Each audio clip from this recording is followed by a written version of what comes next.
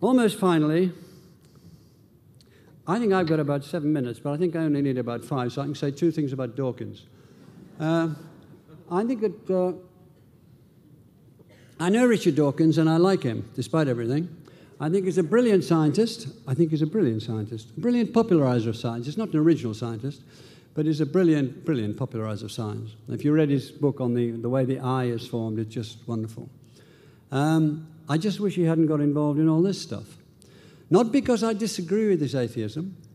The ideas that he's come up with about how there isn't really a God, they're the sort of ideas that everybody in this room came up with when they were 15 or 16. There's nothing new there. That's not the point. The point is 2 things. First of all, his nastiness to Christianity in particular. And secondly, I'm afraid, his ignorance. Now, his nastiness is the way he holds Christianity particularly, but all religions, responsible for all the violence and destructive atrocities in the world. It's just not true. Genghis Khan in the Middle Ages, his armies, the Mongols, are reported to have killed more than 20 million people. This is a time when the population of London was 70,000. So you imagine how many went. He wasn't much of a Christian.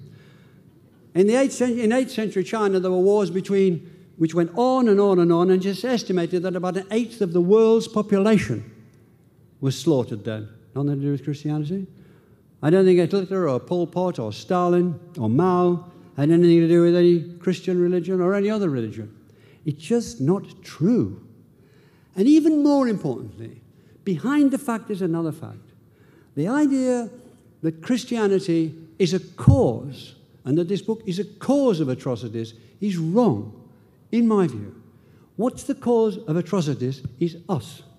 Basically, men who want power over other men and women, and they'll get power whenever they can get it.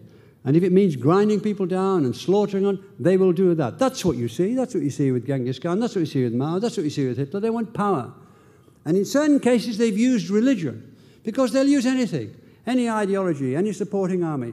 And religious ideologies are wonderful because it makes them look above the fray, which is the exact opposite as where they are. So you find again and again in empires people wanting to be gods. The Aztec Empire, he's a god.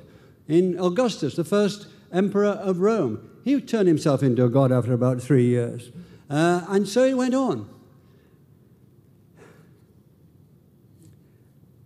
But what they're doing is using religion as an excuse and a camouflage, because it aggrandizes what they do.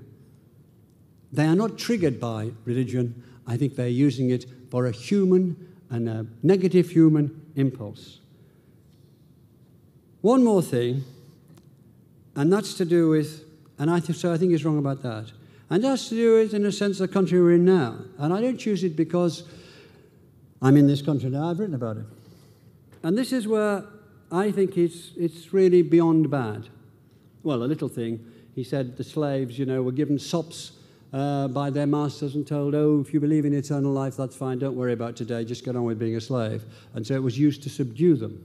It wasn't like that at all. That is not what happened. He just needed a fortnight's research to find out that it didn't happen. But it was good enough. Anything to slam that. I don't agree with that. He should have taken more care. But one more example, and then I'll move on to my final point. And that's this. He says the Aborigines were miracles of survival, but they had this useless clutter in their heads called dream songs. Now, I think that is très d'éclat. I think it's deeply disreputable for a scholar to say that.